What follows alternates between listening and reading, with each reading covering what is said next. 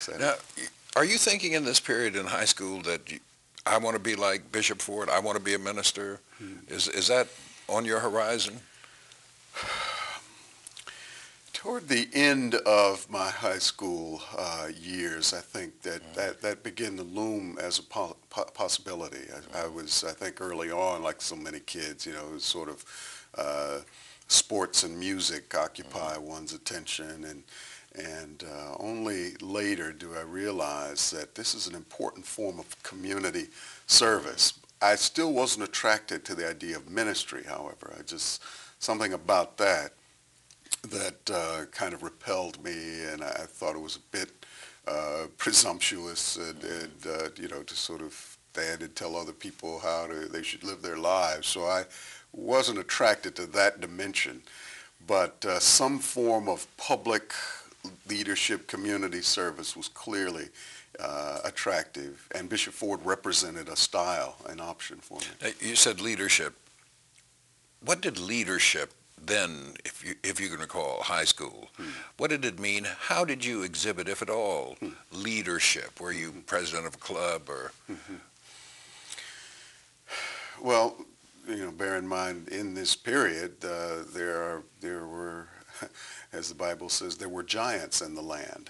I mean, there's Martin Luther King Jr., there's Malcolm X, the Nation of Islam is there in Chicago, and so Malcolm X is coming and going, and Elijah Muhammad, people like that. So there were a lot of sort of larger-than-life figures on the scene in my life there in Chicago at the time, and so as a high school student, I recall beginning to listen to the speeches of some of these leaders.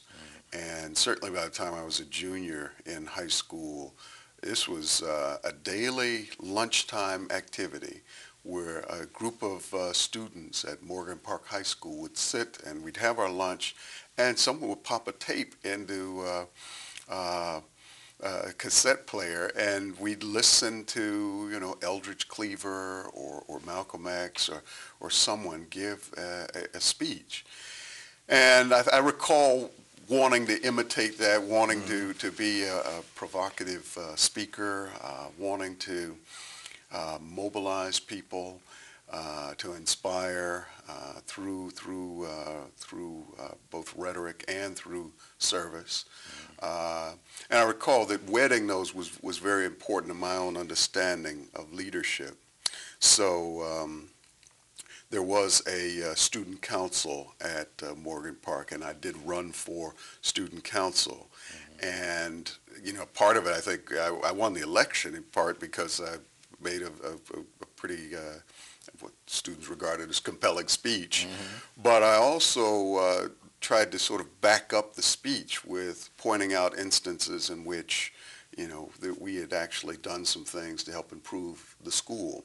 We'd pick up garbage during the break and urge people not to litter our campus and little things like that. And because I was annoyed with leaders who only made good speeches but never sort of stuck around to do any dirty work. And Bishop Ford always taught us, because he wasn't himself particularly eloquent speaker. And I think he always felt a bit of inferiority next to some of the more eloquent, the silver-tongued orators of the black pulpit, King included, and Joseph Jackson in Chicago. Ford wasn't that kind of speaker. He was just kind of a homegrown, practical exhorter. He'd exhort people. But he said, look at their deeds. What have they built? And it was just almost this sort of Booker T. Washington style. You'd have to have skills of the hand and as well as the head.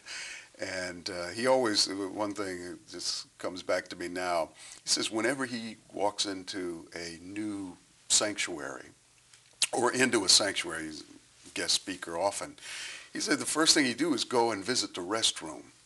Not to use it, but to simply survey it. And he said he told him a lot about the leader, the pastor of that church, by looking at how he allowed the restroom for the men and women to be presented.